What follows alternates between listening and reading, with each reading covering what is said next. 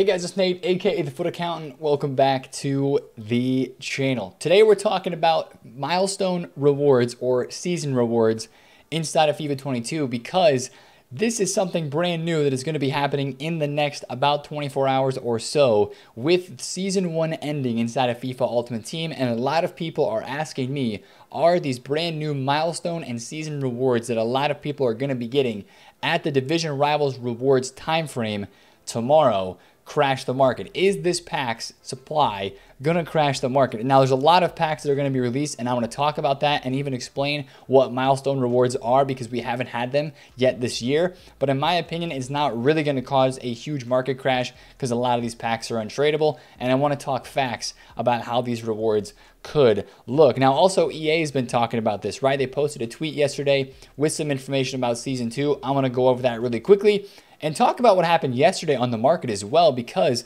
we are coming into a Wednesday on FIFA Ultimate Team where we usually see the market drop. But yesterday we had a pretty sizable market drop on a specific area of cards. The 81 to 86 preview pack was finally released, and actually a lot of people got really good stuff from this pack. There was a lot of supply yesterday on any card that was a 81 to 86 rated gold or promo pack or inform. So rule breakers, informs, and golds, 81 to 86, got supplied a lot yesterday, rare players. So that was very interesting, and that caused a lot of the market to drop. And I think, you know, it's going to be interesting to watch those prices into today on Wednesday as well, as Wednesday is usually our sell-off day once we hit 6 p.m. So we'll talk about that as well, and potential Team of the Week 8 coming today with a Neymar Team of the Week card. Now that would be pretty spicy. Anyways, let's talk about these milestone rewards. This is what everybody's just talking about right now because this is brand new. This is the first time ever we're going to have these season rewards. And basically what this is you get rewards every week for to play in Division Rivals, right? Like right now, I've got my reward upgrade. I'm inside Division 3. I'm not quite rank 1. So at the moment, Div 3, rank 2, I'm going to get these rewards, right? One of these 3 options like normal. That's normal Division Rivals rewards that we get every week. But this week, since the season is also ending, your progress and how you've progressed throughout the season basically ends, and the rewards get paid out. If you actually click into this this right here, you see your progress within your division on what rewards you are going to get, right? So as you can see, I've kind of progressed. I hit 20 games played. I hit 50 games played. Now I haven't hit 90 games played, so I haven't reached milestone 3, but a lot of people are wondering, are these packs that we will get from these milestone rewards, are they going to crash the market? And in my opinion, they are not, because here's the thing, right? Tomorrow with your Division Rivals rewards, you're all going to be getting the normal rewards and then these on top of that. But the thing with these season rewards is they're all untradeable. So since I'm in Division 3, I'm going to get, since I completed Milestone 1 and Milestone 2, I'm going to get this Milestone 1 reward, and I'm going to get the Milestone 2 reward. Now, if I would have completed Milestone 3, I would get all 3 of these. But since I got the first 2 completed, I'm going to get a rare Electrums pack and a rare mega pack. Now it's only inside of Division 3 because that's my current division. Now let's say if I was in Division 4, I would be getting, you know, these rewards, right? You can actually preview the rewards for all the different divisions and how it's going to pay out tomorrow. If you're in the Elite Division, you're going to get yourself for 20 wins, a Prime Gold Players Pack. For 50 wins, a rare mega and a prime electrum. And if you got 90 games played, or not even wins, just games played, you get 2 100K packs and a rare mega. Now here's the thing. The way this looks, it looks like it's a progression system inside of each division. As you can see in the top there, it says Division 3. So the way that I'm reading this is, since I've completed Milestone 1, I'm going to get this rare Electrum Players Pack. And since I've completed Milestone 2, I'm going to get this rare mega pack. Some people are interpreting this as I only get the rare mega pack. Since I've surpassed this, it's kind of like a reward and then a reward upgrade. I really don't know if it's just going to be 1 pack for each milestone reward or if they're going to stack inside of the division.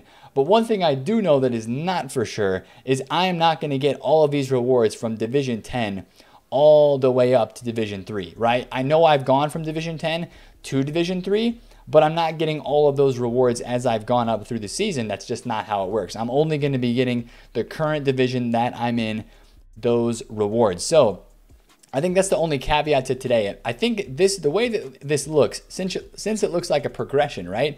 I think I am going to get the rare Electrum pack and the rare mega pack. And if I would have gotten to rank milestone 3, I would have gotten 2 100K packs. So I think that's how it works, right? I think that is how it works inside of here. Now, again, you only have 1 day, 5 hours. So if you're really close to one of these ranks and you want to get it done, you can. But that's basically how these rewards work. And it's brand new, right? So we're still figuring out, again, that little caveat there we're not entirely sure about. They haven't been super clear with it.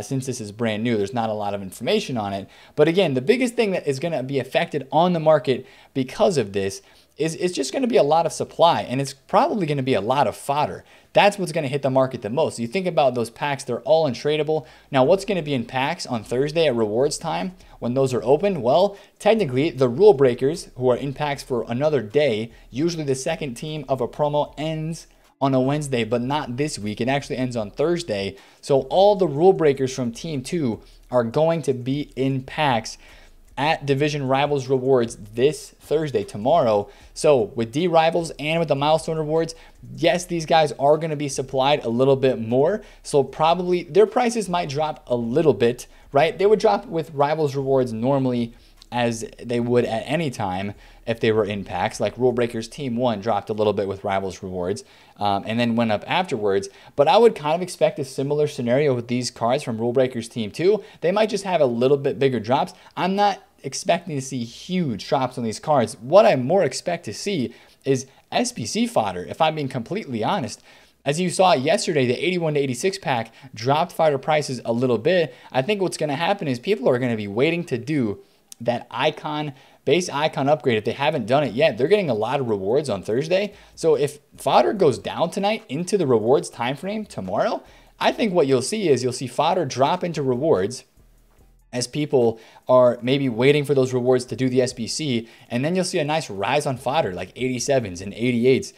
Some of those higher tier players, people are going to pack 83s and 84s, especially if you're getting 100K packs. There are going to be some 83, 84, 85, and 86 rated players packed, but people are going to have to go out and get some of these higher rated ones to finish off SBC. So I would watch this part of the market on that Rivals Rewards time frame. I honestly don't think it's going to crash the game now, though. One argument is that it's going to put, like, for these rule breakers, well, some people say, yeah, okay, well, somebody's going to pack Phil Foden that they already have tradable in their team, or even for gold cards, like somebody's going to pack a Varane untradeable that they might already have in their team tradable, and there is a bit of an argument to that, but I don't think that's just going to cause an absolute drop-off of crazy proportions on this market. It might cause like a normal rewards dip, and then you see a bit of a rise. That's kind of how I feel like the rewards time frame on Thursday is going to go. And I just think it's going to be like a normal Thursday, to be completely honest. It's just going to be a few more packs, and people are going to have fodder in their club again after EA drained it all this week from SBCs and stuff like that. So that is how I feel like these rewards are going to impact the market the most. I really don't think that it's going to be a huge market crash and you're going to see a lot of players' prices drop. You're probably just going to see a small dip and then a rise, as normally happens with those Division Rivals rewards. Now, again, since the new season is starting, this is brand new, right? So we'll have to see how this goes. But since the packs are untradeable, that's where I'm getting a lot of this thinking from. And it's basically just going to supply people's clubs with fodder and stuff. So that's how I see this. Now, again, I mentioned that EA tweeted about this, and there's a couple things. They posted like a 2-minute video with Zaro and Dunan talking about some of the changes. Now, I just want to give you a quick rundown of what they said in this video. So if you're starting, like right now, I'm in Division 3. So tomorrow, when this thing updates, I'm going to be set back to Division 5. If you're qualifying for FUT Champions, you have to qualify before Rivals Rewards, and if you don't qualify before Rivals Rewards, then your progress will be reset. So like right now, I'm in the middle of qualifying inside of the FUT Champions playoffs, right? And I played 3 games, and I'm 1-2, right? So I got to get some dubs. But if I was to leave this untouched before rewards tomorrow, then I would have to claim my rewards and I would lose my progress, but I would get my qualification opportunity back. I'd be able to have all my games back to play in playoffs. But technically what you could do is, if you want to finesse this a little bit, you could play qualification matches, but then not quite qualify right before Division Rivals Rewards, then get your progress reset and just have to qualify again, but you would get 2 sets of playoffs rewards, if that makes sense. So that's a little bit confusing, but The biggest change, in my opinion, is that you're going to have to get 2,000 skill points. Usually it's 1,500, right? It's 1,500 skill points to get into the Champions playoffs. Now it's going to be 2,000, so they're making that a little bit harder. And they also said that they're increasing the milestone rewards for Season 2. They're going to be better than they were for Season 1. So that's just my opinion on how I think the market's going to be affected on Thursday, tomorrow. Honestly, what we're going to talk about and look at on the market even after tomorrow on Wednesday, probably in tomorrow night's video, is just the market in general and how I probably would expect to see a decent rise on Thursday after that rewards time frame on fodder and probably on just the meta gold card market, especially if we don't have a loading screen. If we do have a loading screen, there might be some different scenarios that we see in there. But a lot of times you see cards get pretty low on Wednesdays and Thursdays, and then we have a nice market rise on Thursdays, especially in the meta gold department. Now, that's another thing that I want to talk about. Moving on to actually what happened yesterday, a lot of the market is down because of that preview pack that we just talked about, and I want to show you some meta golds that have actually dropped a lot in price over the past like 12 hours or so. Take a look at Kimpembe, 31,000 coins after yesterday morning being 39K. Literally, this crash has been caused by that 81 to 86 preview pack that they dropped in the store. Now, we knew this was in the code, right? This wasn't a surprise like the 50K pack. We were just waiting for them to put it out, and they did. And a lot of people packed these pretty solid cards in these packs, right? Take a look at Varane, an 86 rated card. It was all about rating today. That was the crazy part, right? Varane was 178K, dropped down to the 160s, and the supply on these preview packs was so much that these card prices have kept dropping down into the night tonight, Tuesday night into Wednesday. And as I'm looking at some of these prices, man, Hakimi, 74,000 coins. That's crazy. This guy was almost 90K. He was almost 90,000 coins. He's dropped down to 74K. That is kind of wild. Ferland Mendy was another one that's dropped off a bunch, 61,000 coins after he was like in the mid 70s. Again, it only really hurt the part of the market that was below 86 rated. Informs were included in this. Vinny Jr. was like 380, I believe. He's now back up a little bit, but Vinny Jr. was like 370,000 coins. He actually went down in the 330s for a hot second. Now he's back up to 364. And the biggest hit on the market was these rule breakers. Rule breakers that were 86 and under. Bamba was like 130,000 coins, and he dropped down to under 100K in a very short time frame and has kind of stayed low. Now, actually, I've picked up a few Klostermans because I think this card is a bit too cheap. I snagged myself some Klostermans right around 135,000 coins. I don't know if I got the absolute lowest in this card, but I just saw his percentage drop, right? Klosterman was 170K. He was 170,000 coins before that 81 to 86 pack yesterday. So I do hope that there's a bit of a rise on this card just because I think that, Goretzka's in Team of the Week today, potentially. That's a nice green link to this Klosterman card. And this card is only in packs since Saturday, so he's got one less day in packs than the rest of the team. But there's a ton of drops all across the entire market on these cards that were below 86 rated. And again, I do think you'll see a little bit of a rise in these cards today, but I wouldn't try to hold on to them for long because normally, again, what we see, wow, Alphonso Davies is really cheap. Normally what we see on Wednesdays is after 6 p.m., we see a market drop off, not even because of supply, right? Usually on Wednesdays, it's pretty quiet content-wise, but what we see is everybody start to sell cards from their team as we get towards Division Rivals rewards, and especially today as we have those season and milestone rewards coming for us, I do think that you will see a bit of a drop off on the market. Now, as you can see, I was watching a lot of cards, tried flipping some icons. I've got some coins on the transfer list in icons that I'm attempting to flip this evening. I have some baby Roberto Carlos in the very low 500s. There's a couple traders, but don't be a trader like this, man. This is a trader right here that bought this Roberto Carlos and listed him overnight at 549,000 coins. If you look at his graph, he was like 560 yesterday. He's literally causing Roberto Carlos's price to stay low and not rise because he listed that card overnight at 550. I'm actually kind of mad at this guy because now instead of Roberto Carlos kind of rising up and that 549 getting bought if it was on the hour, now Roberto Carlos is 528,000 coins, right? So kind of take that guy, to be completely honest. Those overnight listings can really screw up a card's price in the market a lot more than you would think.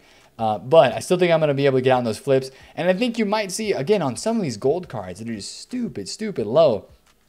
in the panic selling today after 6 p.m., just keep an eye on some of them, man, because these are really, really, really low. Like this Ferland Mendy at 61,000 coins. Like, that is really cheap. So keep an eye on some of these, whether you see a slight rise into the morning today on Tuesday, as people might decide these are pretty cheap. But most likely, as you see the prices dropping off a little bit after 6 p.m. today, again, just as people are expecting some supply, and some people still believe that there's going to be a big market crash when those season rewards come out. So people are going to start listing these cards up from their teams if they do expect a market crash. That is one thing that I'll be watching out for today as well. It's going to be an interesting day, right? We've had a couple of crazy days on the market, and there's always market movements every single day on this game. Yesterday, it seemed a bit less crazy than it was Sunday and Monday with the icon pack and stuff like that. But there's still a lot of movements, right? A lot of the rule breakers dropped off, and a lot of this market continues to stay down after that base icon SBC, and a lot of people are trying to craft it. Again, as you see fodder moving, and I really think that's going to be one thing that happens on the market after rewards tomorrow on Thursday. Now, one last thing I want to take a look at just briefly is talk about these rule breaker cards again, because some people are asking me, hey, are these good investments? And in my opinion, no. I'm staying away from these rule breakers from Team 2. The pack weight on these is higher than the road to the knockouts. And as we saw with Rule Breakers Team 1, how many cards from Rule Breakers Team 1 right now are higher than what they were at their lowest when they were in packs? I literally think there's like 2 cards. Onyeka is one of them. And I think, actually, you know what? Onyeka might be the only one. Rudiger was about the same price. Trent has dropped with panic selling. So a lot of these rule breakers didn't rise up from Team 1.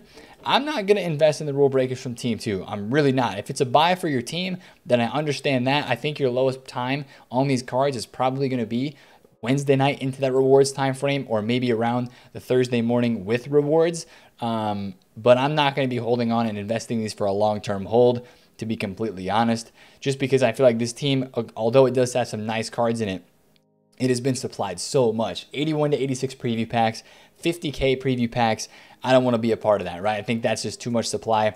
I don't trust those cards, especially as we get closer and closer to Black Friday. So we're going to have to start entering that conversation. And also, we're starting to wonder what's going to happen on Friday if these cards go out of packs on Thursday instead of today. What's EA got up their sleeve for the new season on FIFA this week? And also with this promo ending a day later, we're all really curious to see what happens there. So that's the video for today, boys. If you did enjoy, smash a thumbs up on it. Comment down below if you have any questions, and subscribe if you're new. It's been TheFutAccountant, and I'll catch you guys later. Peace out.